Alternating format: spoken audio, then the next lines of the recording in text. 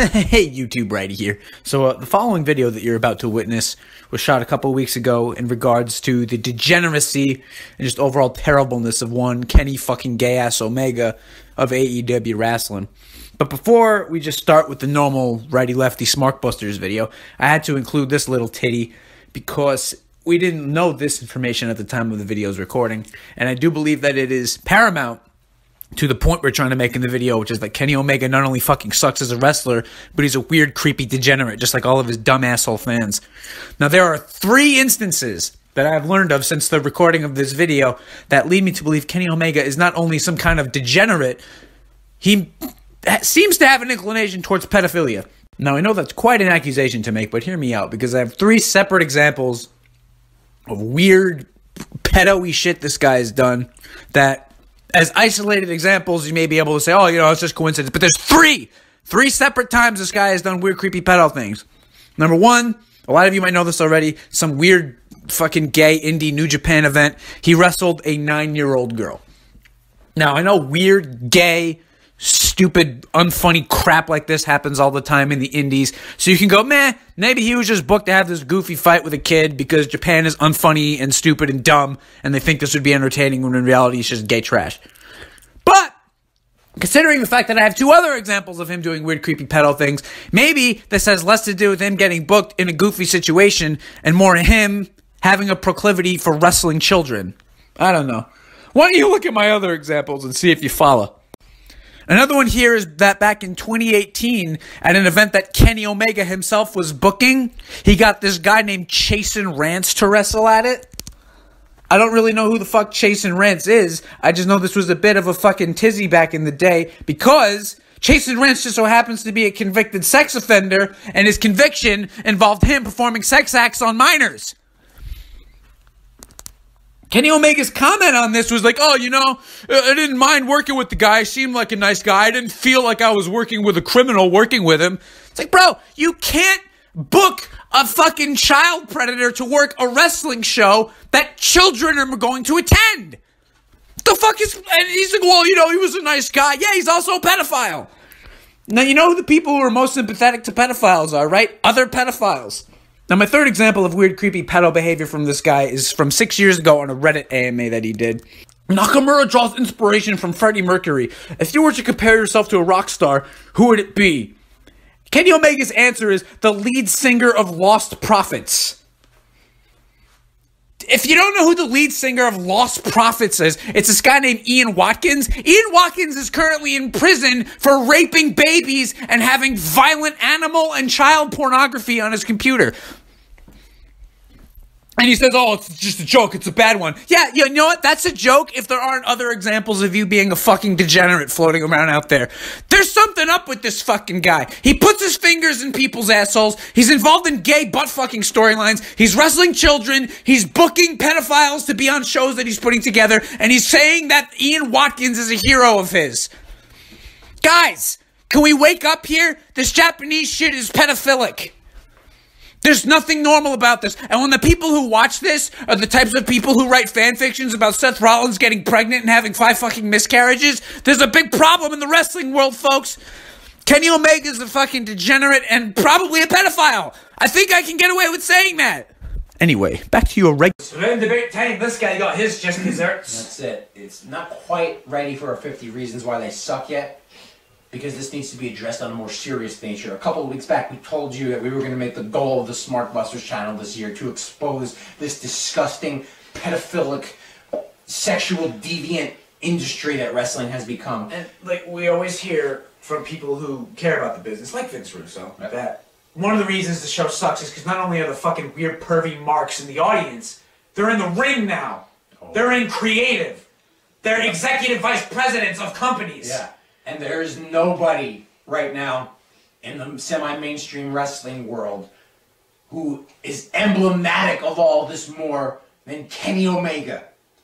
A little bit of history with the SmarkBusters and Kenny Omega.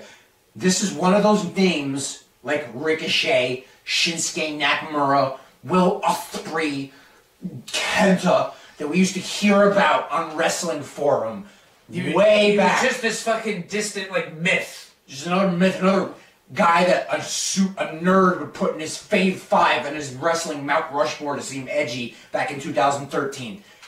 And then we started to get all these assholes in WWE. And Kenny Omega's name started to get a little bit louder, and it was approaching. We could smell it coming. Until one day this AEW was formed, and this asshole appeared in the United States. And I saw what he was. And I learned what Golden Lovers was. And you think, and we'll get into what all this is. I just want to say, when you read about this shit, you think, this can't be real. No, it sounds like something we made This literally cannot be real. Grown adults cannot sit and watch this and actually take it seriously and be entertained on a wrestling level by It's more than a wrestling level. It's like a life-fulfilling fucking, like, it's everything to them. Are you aware of what Golden Lovers is? We've talked about it here on the SmarkBusters channel. But, you know, since we last talked about it, our ratings have gone through the roof. We got a whole bunch of new subscribers here. And I would assume if you're subscribing to the SmarkBusters channel, you kind of agree with us on things. So you probably don't know what Golden Lovers is. For those of you who have heard this sick story before, bear with us while we have to educate the next generation of SmarkBusters fans as to what Golden Lovers is, alright? Another name that floats around on internet websites is Kota Ibushi. He's in a lot of nerds' Fave 5s. He puts on like 12-star matches according to Dave Meltzer. He's probably one of the greatest pro wrestlers ever. He's just another fucking gay-looking Japanese guy who can't speak English with strawberry blonde hair. A twinky Japanese guy with hair in his face like a freaking manga character. He does a lot of kicks, though. Golden Lovers, which is stylized as Golden, a star, and lovers in text, by the way. When you type out Golden Lovers, if you don't put the star, you're being disrespectful. Right? Golden Lovers was a tag team featuring Kota Ibushi and Kenny Omega. Their gimmick was that it was like a wink-wink that these guys were lovers and were fucking each other up in the ass backstage. Before... I need to take a drink because I'm going to puke. Before you that I named us of Billy and Chuck, this was presented as, haha, look at the weirdos. This was a beautiful love story.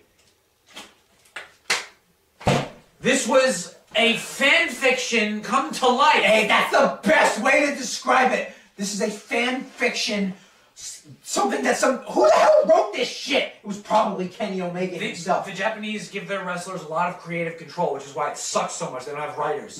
Because there was like all these like backstage rumors now. Is Kenny actually bi? Or him and Kota actually fucking? This is what you want your show to be based on? Whether or not two wrestlers are fucking each other in the ass? And they would do this shit like if they would have a tag match and one guy would get hurt, the other one would come flying in the ring and like erotically cradle his baby and kiss him and make him feel better. What is this? Now let's say the Golden Lovers never happened. Right. There is still mountains of footage of Kenny Omega in Japan fingering people's asses for some reason. Getting his ass fingered. Everything in fucking Japanese indie wrestling is about getting your asshole fingered. All right, Aid. Good food at the fair, huh? Yeah, that was right in my wheelhouse. And these people for years have been saying that this is what we need. This guy, Dave Meltzer says, this guy's the best.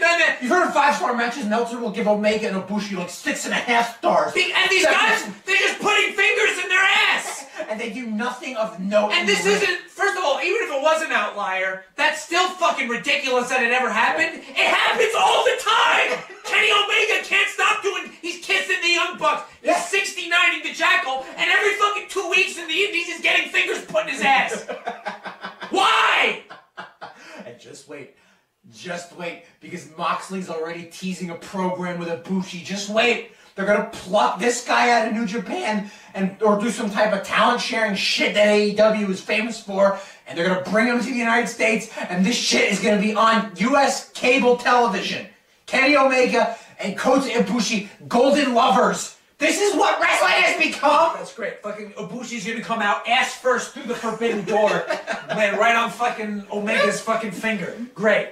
You want to watch a guy? Wrestling is gay enough, folks. It requires an inordinate amount of suspension of belief to enjoy it. And look past the fact that it's a bunch of sweaty assholes in their trunks running around, rolling all over each other, right? You gotta look past that. And that's why in the Attitude Era and the Ruthless Aggression Era, when they would fight and not roll around and slide and grind on each other, you can enjoy it for what it is, just a silly, goofy fighting show. They're not fighting anymore. Kenny Omega's not a fighter. Him flying around, sticking his nose on people's buttholes is not fighting. It's stupid! And let's say again, okay, let's say no golden lovers, no asshole fingering, no gayness.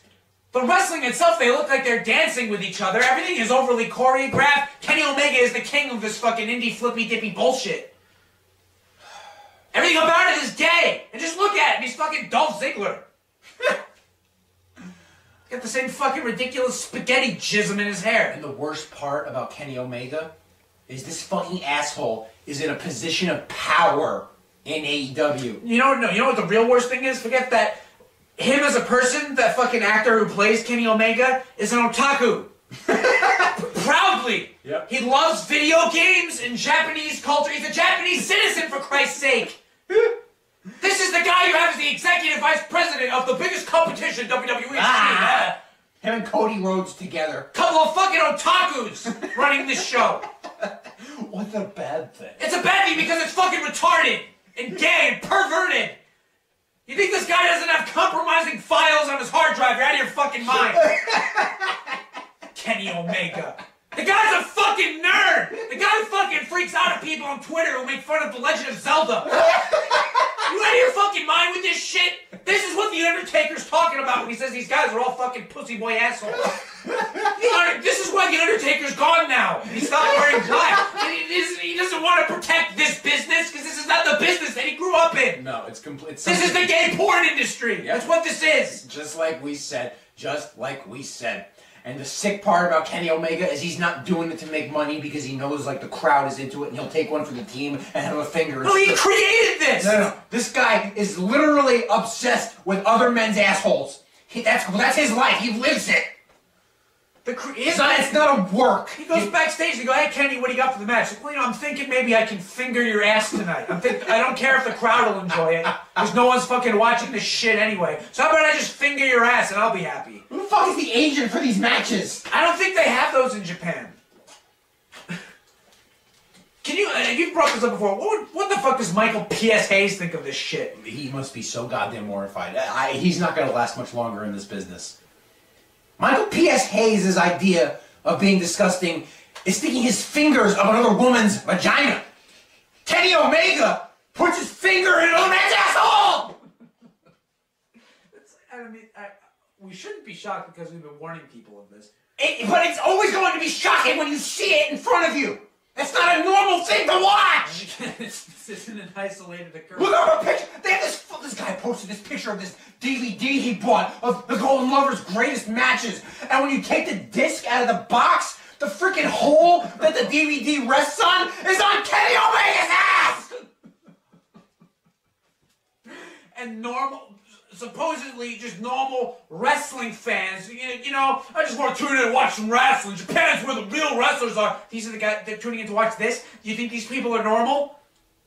This goes back to the fans, folks. This wouldn't be happening if people didn't accept it. You gotta kink shame it. Call it out for what it is. Tell Kenny Omega that he's disgusting. You can't let these fucking nerds have this. Like, these people are nerds who are bullied for a reason. Because they're fucking weird. You can't let them be, like, have this community where they can all get together and ruin wrestling for everyone else. No! We're so doomed. You have to call it out for what it is. Hashtag kink shaming is okay on Cody Rhodes.